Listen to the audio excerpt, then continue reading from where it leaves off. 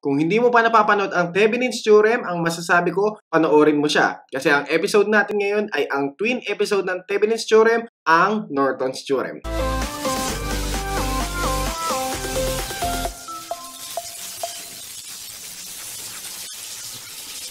Ang pag-aaralan natin ngayon ay ang Norton's Theorem or ang Norton's Equivalent Circuit. Tara na! Norton's Theorem used to transform a circuit into a smaller yet equivalent circuit by a current source in parallel with Thevenin's resistance and parallel with load resistor. Mapapansin natin, di ba? Katulad siya ng Thevenin's Theorem. Ang pinagkaiba nila, dito naman, all parallel lahat ng connection. Tapos yung source mo, hindi na siya voltage, bali current source na siya. Ang tawag naman sa kanya is yung short circuit current. So halos lahat ng way ng Thevenin's is same na same lang doon sa Norton. Ibig sabihin, di ba, yung Norton, hindi niya rin kayang tumayo sa sarili niyang paa. Manghiram at manghiram pa din siya sa mga ibang method sa pagkuha ng RTH niya at ng short circuit current. So, tignan nga natin yan. So, di ba sabi dun sa Norton's Theorem, meron kang complex circuit such as this and this. Tapos, isi-simplify mo na lang siya into a purely parallel circuit na kung saan meron kang current source, tapos nakaparallel yung Thevenin's resistance, and then ipaparallel mo yung load resistance mo. Bali katulad ng Thevenin, di ba, ginagamit ito kung napaka-specific nung tanong. Nagtatanong siya ng kuryente doon sa isang specific parts of circuit. So sabihin natin, di ba, dito kay 6 ohms, kung naghahanap siya dito, so babaklasin mo yan, imbis na voltage yung hahanapin mo dyan, kuryente yung hahanapin mo. So once na baklasin mo siya, ang gagawin mo, isa-short mo tong part ng circuit na ito. So once na ma-short mo siya, dun ka maghahanap ng kuryente mo. So ganun din dito sa 1 ohms, di ba? So after natin itong baklasin, papalitan mo yan ng short circuit. At tapos, aalamin mo yung short circuit current na nagpo-flow dun. Ang tanong, paano mo hahanapin yung short circuit current? Bahala ka sa buhay mo. So since natuto ka na ng mga ibang circuit calculation methods, pwede mo silang gamitin para mahanap yung short circuit current na yun. In terms naman dun sa Thevenin's resistance or Norton's resistance, same lang rin yung procedure kung paano mo kinuha yung Thevenin's resistance. So ito, di ba? Once na ma-simplify natin yung circuit, paano ba natin hahanapin yung current na nagpo-flow dito sa load resistance? Since purely parallel circuit siya, di ba? Pwede nating applyin yung current divider theorem. So yung I na nagpo-flow dun sa load is equals to sa ISC multiply by, kanino ba tayo hindi naghahanap? Hindi kay RTH. Kasi RTH yung numerator natin over RTH plus RL. So ayan yung formula natin kung paano makuha yung load current gamit yung Norton's Theorem. So diba dun sa Thevenin, diba simpleng series circuit lang, VT over RT. Bali dito naman, since purely parallel, diba, ang pinakamabilis na paraan para makuha mo yung kuryente is using current divider theorem. So ang tanong, diba, paano natin ninonortonize yung circuit? So yun, halos same na same sila nung essence nung sa Thevenin. So ang gagawin mo, remove the resistance, if any, across the two given terminals and put a short circuit across them. So for example, ito ulit yung circuit natin, di ba? So kung kay Thevenin, tatanggalin natin ito at maghahanap tayo ng voltahe. Kay Norton naman, di ba, tatanggalin natin ito and then isa-short natin yung circuit, something like this. So ayan, di ba, tinanggal natin yung load resistance and then sinort natin. After nun, kukomputing mo yung short circuit current na nagpa-flow dito sa part na to. So, di ba? Paano mo siya i-compute? Bahala ka. Since marami ka nang alam na circuit calculation method, pwede mo silang gamitin kung paano makukuha yung short circuit current dito.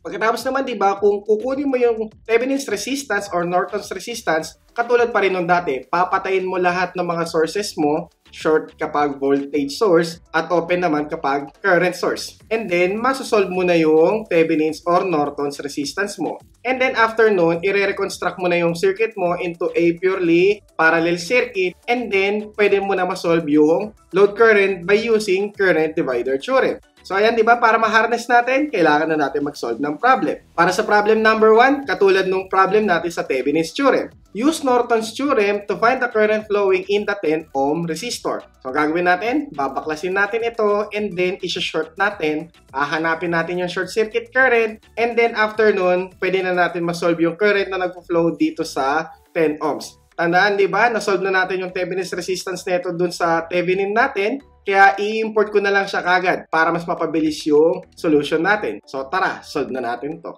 Para sa una nating problem, same problem ng first problem natin sa Thevenin's Theorem, pero ngayon isosolve naman natin siya ng Norton's. So dito natin makikita, di ba, kahit anong circuit technique ang gamitin mo, mag-a-arrive ka lang sa isang sagot. So hinahanap natin, di ba, yung current na nagpo-flow dito sa 10 ohm resistor. So ano yung gagawin natin? Babaklasin natin siya at isa-short natin itong part na to.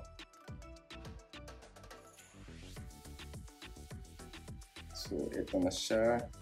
So, 10 volts, 2 ohms, 8 ohms, 5 ohms, and then, i-short natin itong part na to. At dito tayo maghahanap ng ISC natin. Bali sa pag-a-analyze ng circuit, di ba, masasabi natin yung ISC is equals dun sa current na nagpo-flow dun sa 5 ohm resistor. Since series sila, di ba, iisang current lang yung nagpo-flow sa kanila. So, bali yung I na nagpo-flow sa 5 ohms is equal sa ISC. So, ang goal natin ngayon is malaman yung current na nagpo-flow sa 5 ohms. Paano ba natin malalaman yun? Bali yung voltage across sa 5 ohms, edi over dun sa resistance na 5 ohms, malalaman mo na yung kuryente dun. Ang tanong, di ba, paano natin malalaman yung voltage across dun sa 5 ohms?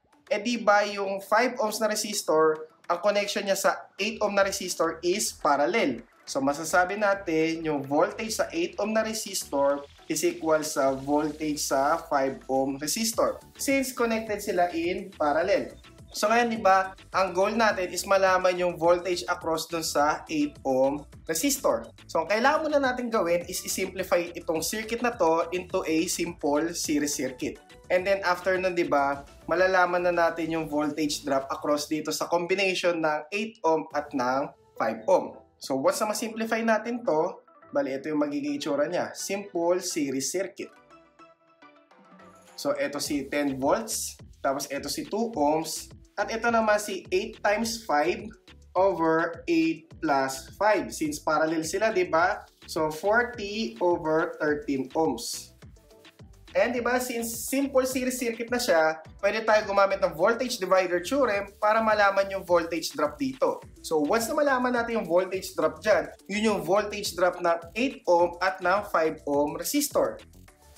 Once na i-apply natin yung voltage divider theorem, yung magiging voltage natin across sa 5 and 8 ohm resistor is equal to, so 10 volts multiply by, kanino ba tayo naghahanap? Kay 40 over 13. All over 2 plus 40 over 13 ohms.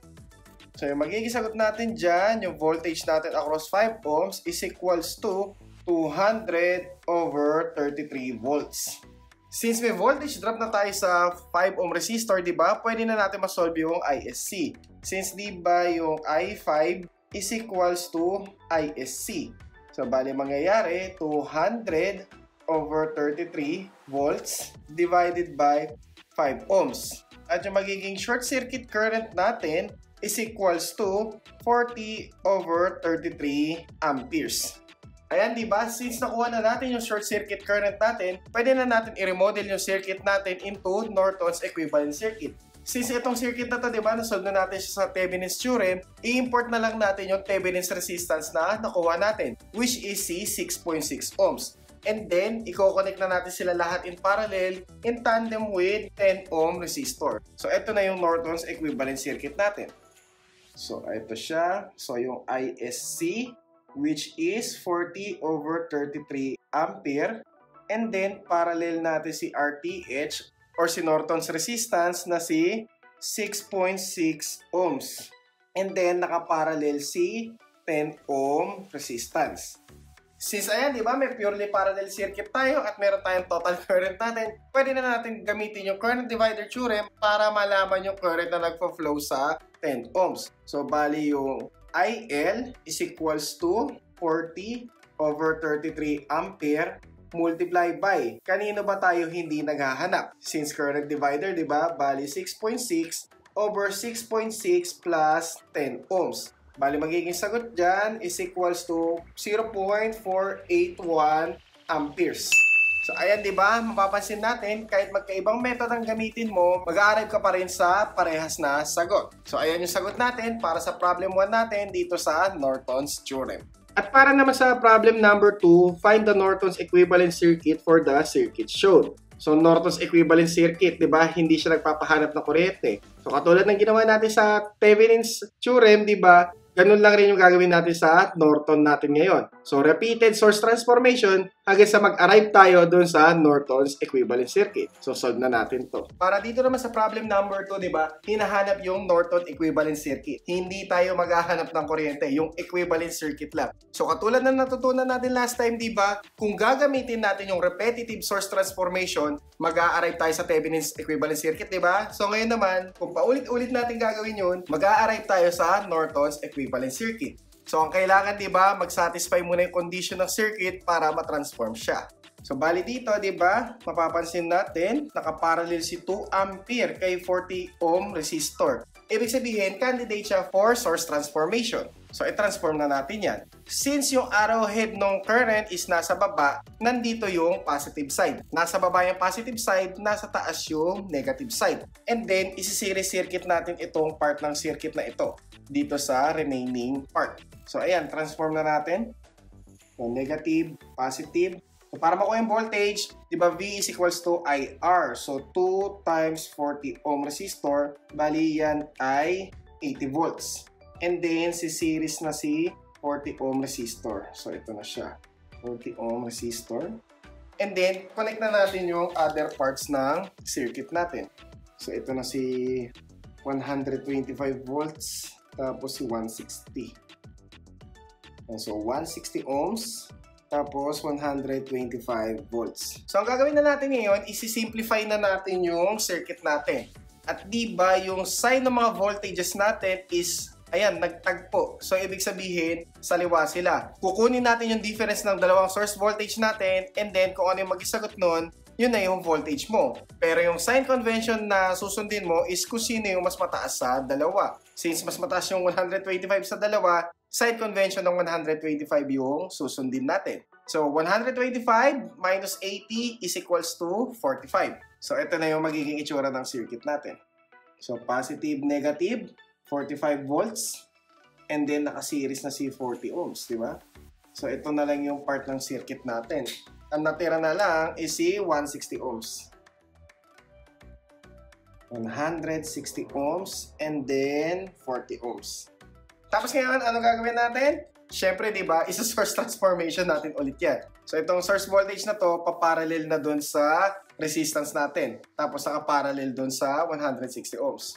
So, 45 volts over 40 ohms is equals to 1.125 ampere or 9 over 8 ampere siya. So, ito na siya. Since yung positive nasa taas, diba, yung arrowhead natin nasa taas. Tapos, ipaparallel na natin si resistor natin, which is si 40 ohms. Ang huling resistance na natira is si 160 ohms. So, ipaparallel na natin siya. So, ayan, di ba? Malapit na tayo dun sa pinaka Norton's equivalent circuit natin. Ang gagawin na lang natin is i-simplify natin tong 40 ohms at 160 ohms.